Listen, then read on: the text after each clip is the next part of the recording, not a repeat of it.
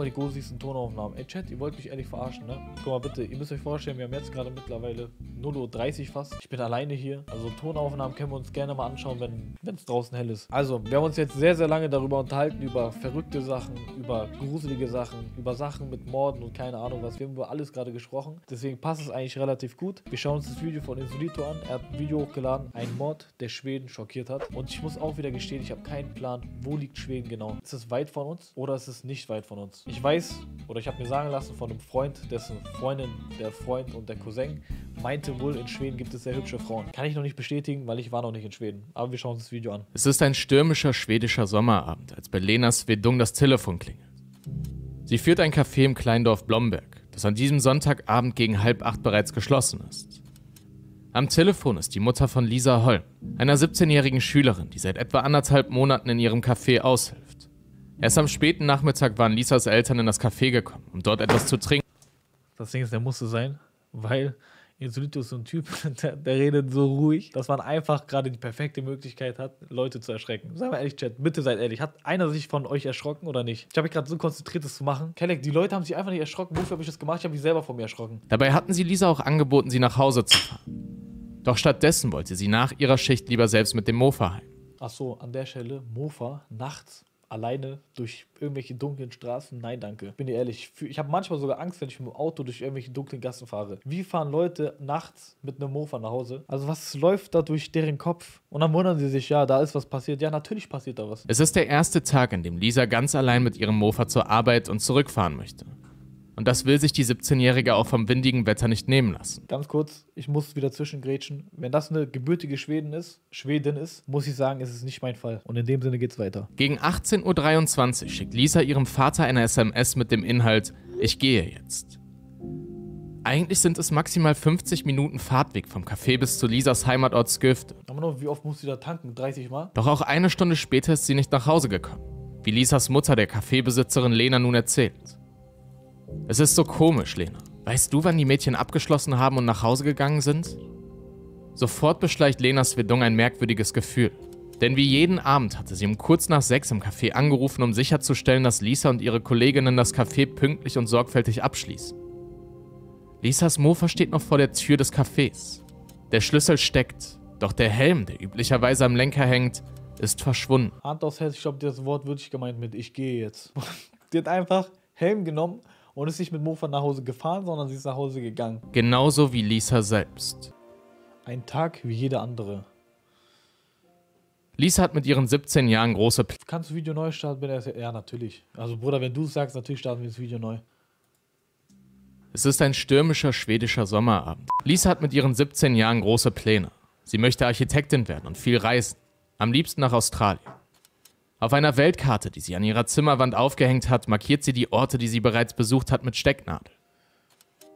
Der 7. Juni 2015 ist eigentlich ein ganz gewöhnlicher Sonntag im Leben von Lisa Holm.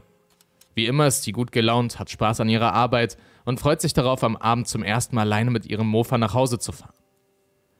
Ihre 3 Arbeitskolleginnen fahren gemeinsam mit dem Auto nach Hause und verabschieden sich um 18:20 Uhr vor der Tür des geschlossenen Cafés von Lisa. Okay, sieht tatsächlich schon aus, so ein bisschen von der Location, dass es ja, ein bisschen so ländlich ist. Also ich glaube, das sind sehr viele Landstraßen. Und wenn ich mir dann so überlege, mit einem Mofa, Landstraße, nachts, alleine, da kann ja nur was passieren. Diese braucht noch einen Augenblick, ehe sie losfährt. Wegen des unbeständigen Wetters zieht sie sich mehrere Lagen Kleidung an. Danach verschickt sie die SMS an ihren Vater. In ein paar Tagen steht Lisas Schulabschluss an. Doch diesen soll sie nicht mehr erleben. Kurz nachdem Lisa ihrem Vater die SMS schickt, in der steht, dass sie nur nach Hause kommen würde, erhält Lisas Vater einen Anruf seiner Tochter. Als er abhebt, hört er nur ein leises Murmeln. Und darunter die Stimme seiner Tochter. Er vermutet, dass Lisa ihn versehentlich angerufen hat und dass die Stimmen ihren Kolleginnen gehören. Doch als die 17-Jährige nach einer Stunde immer noch nicht zu Hause ist, hat dieser Anruf mit einem Mal einen ganz anderen Beigeschmack. Lisas Vater setzt sich sofort ins Auto und fährt seiner Tochter entgegen. Doch Lisa ist auf dem Heimweg zwischen dem Café und dem Haus ihrer Eltern nirgends zu sehen. Als er am Café ankommt und Lena ihm Lisas verlassenes Mofa zeigt, sind die Erwachsenen ratlos. Sie sehen die Busfahrpläne durch, um zu schauen, ob Lisa aufgrund des Windes an diesem Tag vielleicht spontan mit dem Bus nach Hause gefahren sein könnte. Doch schnell wird klar, dass Lisa auch nicht mit den öffentlichen Verkehrsmitteln unterwegs ist. Ey, bei sowas frage ich mich immer, was ist da genau passiert, weil Mofa steht noch da bei der Arbeit. wie soll sie sonst nach Hause gekommen sein? Mit dem Bus. Und wenn sie mit dem Bus nicht gefahren ist, keiner hat sie irgendwie gesehen, dann frage ich mich, wie ist sie nach Hause gekommen? Also was muss da in der Situation passiert sein? Wisst ihr, ich meine? Gegen 8:30, eine Stunde nachdem Lisas Mutter bei Lena im Café angerufen hatte, verständigen Lisas Eltern die Polizei und melden die Schülerin als vermisst. Die Suche. Die Polizei durchsucht als erstes das Café. Von kurz vor 23 Uhr bis um 4 Uhr am Morgen des 8. Juni dauern die Ermittlungen an Lisas Arbeitsplatz an. Doch schnell wird klar, dass die Maßnahmen viel umfangreicher sein müssen, um die 17-Jährige finden zu können. Am Montagmorgen spricht sich Lisas Verschwinden wie ein Lauffeuer in der Gemeinde herum. Insbesondere als ein Mann einen ihrer beiden Mofa-Handschuhe findet. Unweit davon taucht eine Quittung eines Restaurants aus ihrem Heimatort Skövde auf. Hunderte Helferinnen und Helfer durchforsten das kleine Dorf und helfen der Polizei bei ihrer Suche nach Lisa Holm. Sie fahren nach der Arbeit ins Dorf oder nehmen sich extra frei, um die Suchaktionen zu unterstützen. Was machen die da? Also suchen die da was? Oder? Ich weiß, sieht nicht aus, als würden die irgendwas suchen, ne? Der Andrang der Helfenden ist so groß, dass eine eigene kleine Infrastruktur mit einer zentralen Lebensmittelversorgung für sie geschaffen werden muss. Am Dienstag folgt ein öffentlicher Fahndungsaufruf mit Lisas Bild und ihrem vollständigen Namen. Vorbeikommende Autofahrer werden angehalten und überprüft. Außerdem wird ihnen ein Bild von Lisa gezeigt, um herauszufinden, ob irgendjemand die 17-Jährige gesehen hat. Parallel erzielen auch die Suchtrupps um das Café von Lena herum erste Ergebnisse. Ein paar der Habseligkeiten der Schülerin tauchen auf. Ihr Führerschein, das beschädigte Display ihres iPhones, ihre Handyhülle, ihre Schlüssel und eine U-Bahn-Fahrkarte aus New York, die sie von einer Reise mitgebracht und aufbewahrt hat. In einer Scheune gegenüber des Cafés wird ein Ohrring von Lisa gefunden. Boah, Digga, überleg mal. Überall wurde irgendwas von ihr gefunden. Also das ist schon echt sehr gruselig. Und jetzt fragt man sich, was da genau passiert ist. Ich vermute Vergewaltigung mit Mord. Zum beschädigten Handy-Display passt auch, dass Lisas iPhone sich nie in eine andere Funkzelle eingeloggt hat. Was dafür spricht, dass ihr schon unweit von oder unmittelbar vor dem Café etwas zugestoßen sein muss. Nicht nur die freiwilligen Suchtrupps, auch inzwischen angereiste Experten durchkämmen das gesamte Dorf systematisch. Hunderte Anwohnerinnen und Anwohner werden befragt. Auch Wohnhäuser im Umkreis von Blomberg werden untersucht, während die Küstenwache in nahegelegenen Seen Ermittlungen durchführt. Sogar Interpol fahndet international nach der vermissten 17-Jährigen. Es wird nicht ausgeschlossen, dass jemand Lisa Holm entführt und ins Ausland gebracht haben könnte. Auch einer möglichen Verbindung zum Job von Lisas Vater wird nachgegangen. Dieser arbeitet für das schwedische Militär und ist insbesondere für Aufgabenbereiche zuständig, für die normale Soldaten nicht qualifiziert sind. Doch die Polizei kann keinen Zusammenhang zur Arbeit von Lisas Vater finden. Zwar gibt es auch durch die gefundenen Gegenstände einzelne Spuren, doch einen wirklichen Anhaltspunkt, was mit Lisa geschehen sein könnte, können die Ermittler nicht ausmachen. Lenas Café wird inzwischen Tag und Nacht von der Polizei bewacht. Denn die Polizei geht von einem Gewaltverbrechen aus. Und sollte Lisas mutmaßlicher Entführer an den letzten Aufenthaltsort seines Opfers zurückkehren, will sie direkt zur Stelle sein. Doch in der Nacht von Donnerstag auf Freitag ist die Polizei nicht wie versprochen da. Und Lena ärgert sich sehr darüber. Insbesondere, als sie vor der gegenüberliegenden Scheune am Freitag eine leere Bierdose liegen sieht. Lena ist genervt und vermutet, dass jemand in der Nacht dort gewesen sein muss. Als sie durch die geöffnete Scheunentür geht, steht sie direkt vor Nerius Bilevicius und dessen Bruder. Und damit vor Lisa Holms Mörder. Ach so, warte mal, das ist wirklich jetzt der Mörder? Ich schwöre, warum sehen Mörder eigentlich immer so gruselig aus? Also die sehen alle irgendwie schon, deren Gesicht schreit danach, ich bin Mörder. Inzwischen ist es also Freitag und eigentlich der Tag von Lisas Schulabschluss. Der Tag, auf den sie sich so lange gefreut hatte, um danach endlich ihre Träume in Angriff nehmen zu können. Doch stattdessen wird es der Tag, an dem klar wird, dass Lisa Holm ihre Wünsche niemals Realität lassen können wird. Um 20:18 Uhr nimmt die Polizei Nerius Bilevicius, seine Ehefrau und seinen Bruder fest. Zuvor war an diesem Tag die Leiche eines Mädchens gefunden worden. Wie die Polizei am nächsten Tag bestätigen wird, handelt es sich tatsächlich um den leblosen Körper der vermissten Lisa Holm. Zunächst hatten Mitglieder des Suchtrupps ihren Mofa-Helm, ihre Jacke und ihre Kopfhörer in einem Gestrüpp gefunden, etwa 3 Kilometer von Blomberg entfernt. Im kleinen Ort Martop befindet sich dort ein Bauernhof, wo Lisas Leichnam schließlich unweit ihrer persönlichen Gegenstände gefunden wird. Nerius Bilevicius hatte sie in genau der Scheune gegenüber ihres Arbeitsplatzes getötet, in der die Kaffeebesitzerin Lena ihn am Freitagmorgen überraschend angetroffen hatte. Bei der Spurensicherung finden die Beamten an einem verstaubten Rohr eine Stelle, die auffallend glatt und sauber erscheint. An dieser Stelle des Rohres hatte Nerius ein Seil befestigt und Lisa damit in der Scheune erhängt. Zuvor hatte er Klebeband um ihren Kopf gewickelt, um ihr das Atmen zu erschweren. Bruder, eine Frage, was leben wir mit was für gestörten Menschen leben wir auf diesem Planeten? Das stelle ich mir auch gerade als Frage, Kafak. Wieso hat er sie jetzt aber umgebracht? Also wieso? Auf dem Boden liegen noch Fasern des Seils und eine Haarsträhne von Lisa hat sich an der Wand verfangen. Nach dem Mord hat der Hauptverdächtige Lisas Leiche in das 3 Kilometer entfernte Dorf gebracht und in seiner Unterkunft in einem Schrank versteckt. Ihre Leiche war teilweise mit Kleidungsstücken überhäuft. Um ihren Hals befand sich noch die Schlinge, mit der sie getötet wurde. Obwohl die Gerichtsmedizin keine Hinweise auf einen sexuellen Missbrauch feststellen konnte, wird angenommen, dass Bilevicius Motiv sexueller Natur gewesen sein muss. Ein Kriminalpsychologe äußert in einem Interview, dass er davon ausgehe, Nereus habe mit der Tat eine seiner sexuellen Fantasien umgesetzt. Die Polizei geht davon aus, dass Lisa direkt nach dem abgebrochenen Anruf an ihren Vater um 18:26 Uhr getötet wurde. Dann habe Nereus ihre Leiche zum Bauernhof gebracht, auf dem er als Gastarbeiter tätig war, und die Leiche dort in einem spindähnlichen Schrank versteckt. Wie krank die Leute sind, auf Ernst. Ich frage mich, ob die sich kannten, weil ansonsten ergibt es keinen Sinn, wenn er einfach random.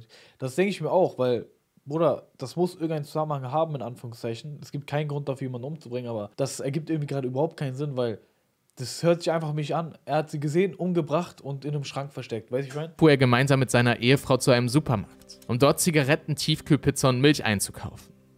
Gerade einmal 1,5 Stunden, nachdem Nereus Bilevicius die 17-jährige Lisa ermordet hat. Ich frage mich auch, wenn man jetzt zum Beispiel seine Frau oder ich weiß nicht, wer gerade da genau genannt wurde, aber wenn man die jetzt befragen würde als Beispiel, frage ich mich, hat der sich jetzt anders verhalten? Hat man ihm angemerkt, dass er irgendwie nervös ist, aufgeregt ist? Wisst ihr, ich meine, das interessiert mich, Digga. Ich schwöre, wenn ich da gewesen wäre, ich hätte so viele Fragen gestellt, weil mich das einfach interessiert. Einen Tag vor der Entführung und Ermordung von Lisa hat er unweit des Cafés eine Joggerin abgepasst und nach dem Weg gefragt.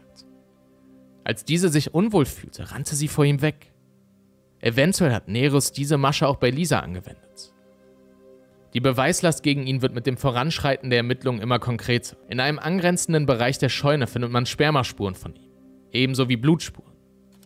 Auf Basis dessen geht man davon aus, dass der Täter sich während oder nach der Tat selbst befriedigte. Junge, ist der Typ gestört, Alter? Was hat der für ein Fetisch, Bruder? Blut- und DNA-Spuren von Nereus Bilevicius werden auch an der Innenseite von Lisas Kleidung gefunden. An diesen Tagen ist das Café nicht länger ein Ort der Begegnung und der Freude, sondern ein Raum zum Trauern. Zahlreiche Mitglieder der Suchgruppen, Freunde von Lisa und der Ermittler sitzen zusammen und erinnern an die 17-Jährige. Wie bereits erwähnt, werden neben Nereus Bilevicius zunächst auch dessen Ehefrau sowie sein Bruder verhaftet. Die beiden Männer wegen Mordverdachts, die Ehefrau wegen der Verdeckung einer Straftat. Guck mal jetzt mal Hand aufs Herz, Chat. Wenn man sich den jetzt hier normal auf diesem Foto anguckt, man denkt doch nicht mal was Schlimmes. Man denkt sich, ey, das ist ein ganz normaler Typ, der einfach ein Foto mit seiner Frau macht. Aber, ne, jetzt der Bruder. Ich nehme alles zurück. Digga, ich habe so viel Elan reingesteckt, aber am Ende war sein Bruder. Stattdessen kristallisiert sich heraus, dass Nereus die Tat allein begangen hat. Tatsächlich waren es er und sein Bruder, die Lisas Mofa-Handschuh gefunden hatten. Sie hätten den Handschuh gerade aufgehoben, als ihr Chef vorbeigekommen sei und den Handschuh dann an die Polizei übergeben hat. Selbst vor Gericht behauptet er hartnäckig, Lisa niemals getroffen und erst recht nichts mit ihrem Tod zu tun zu haben. Die Blutspuren am Tatort seien bei seiner Arbeit in den landwirtschaftlichen Betrieben entstanden. Vor Gericht bricht er mehrmals in Tränen aus. Doch all das hält das Gericht nicht davon ab, ihn schuldig zu sprechen. Auch sein eigener Bruder, der zunächst verdächtigt war, ebenfalls mit dem Mord zu tun zu haben, belastet Nereus. Dieser habe sich nach dem Verbrechen seltsam benommen und seinen Bruder dazu gedrängt, ihm ein falsches Alibi zu geben. Nereus behauptet nun, er habe während des fraglichen Zeitraums ein Online-Spiel gespielt. Doch die Auswertung seines Computers beweist, dass dieser zwischen 18 und 19:35 Uhr ausgeschaltet war. Damit ist das ohnehin wackelige Alibi des Hauptverdächtigen. Überleg mal, wie krank das eigentlich ist, ne? Also, die Polizei findet irgendwie gefühlt alles heraus. Also, dass dein Fernseher oder dein Monitor, PC einfach zu der Zeit nicht an war. Nereus Bilevicius wird wegen Mordes an Lisa Holm zu lebenslanger Haft verurteilt. Vor dem Berufungsgericht scheitert der Angeklagte. Der oberste Gerichtshof entscheidet, dass weitere Berufungen nicht gestattet werden und das Urteil damit rechtskräftig ist. Nereus, der litauischer Staatsbürger ist und als Gastarbeiter in Blomberg lebte, wird in sein Heimatland zurückgebracht und darf seine Gefängnisstrafe dort verbüßen. In einem Interview sagen Lisas Eltern kurz nach der Festnahme des Mörders ihrer Tochter: Wir haben bis zuletzt gehofft, dass sie lebend gefunden wird. Die Hoffnung war wirklich das Letzte, was uns verlassen hat. Und obwohl wir heute Gewissheit haben, leben wir wie in einer Blase, in der wir nichtsdestotrotz immer noch daran glauben, dass sie wieder nach Hause kommen wird. Obwohl die Setherskirche, in der am 7. Juli ein Trauergottesdienst für Lisa Holm abgehalten wird, sehr klein ist, entscheidet sich ihre Familie für eine offene Trauerfeier.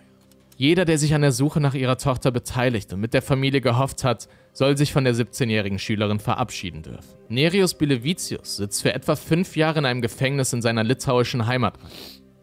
Am 3. August 2022 rammt sein Mitinsasse Robertas Raulinas, Ich wollte gerade sagen, der, guck mal bitte, wie er nach 5 Jahren aussieht. Nach 5 Jahren Knast. Aber ist auch wieder eine andere Person. ihm gegen 18 Uhr auf dem Gefängnisinnenhof ein Messer in den Hals. Boah. Nerijus stirbt noch auf dem Weg ins Krankenhaus an seinen Verletzungen. Der Mörder von Nerijus saß bereits seit 2001 eine lebenslange Haftstrafe ab.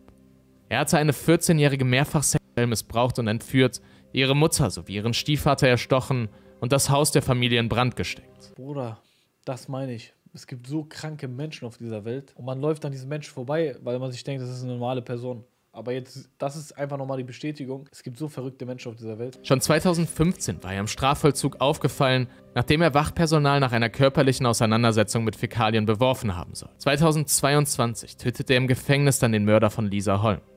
Die beiden Männer sollen sich zuvor während ihrer Haftzeit angefreundet haben, seien dann aber in einen Streit geraten, der für Nerijus Bilevicius tödlich endete. Zur Abwechslung gab es heute also mal einen gelösten Fall. Zum Abschluss möchte ich hier noch einmal die großartige Arbeit der Suchgruppen erwähnen, deren Einsatz dazu beigetragen hat. Also wie gesagt, Alter, ich frage mich auch, was in deren Köpfen abgeht. Also, das sind doch einfach nur kranke Leute. Das ist echt krank.